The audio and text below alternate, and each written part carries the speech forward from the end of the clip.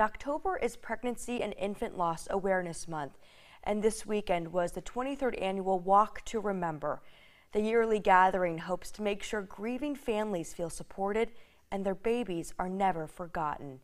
MercyOne hosted the event at Union Park in Des Moines.